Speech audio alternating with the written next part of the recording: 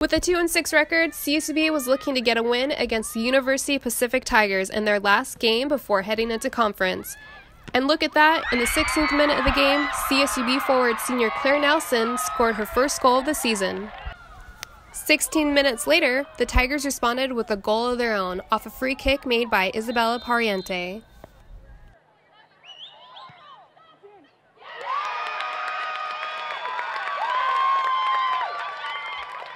Second period, back and forth over the ball. Neither team gets close to the goal, but plenty of shots tried.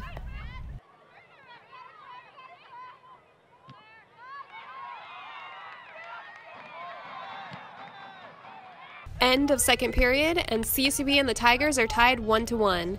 And just like that, CSUB is heading into overtime. In the first overtime, the game is flat for both teams. So, into the second overtime we go. In the 108th minute of the game, Nelson hit the final nail in the coffin and scored the game-winning goal.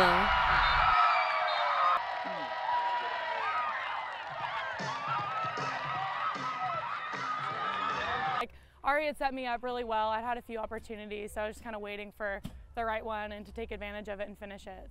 It's just give us confidence going into conference, knowing that we're as good as everybody else in the league, you know, and what we need to do is just focus on ourselves, keep fine-tuning the things that we're good at, and just give it all out, because when this team plays with heart and with passion and with energy, we're pretty good.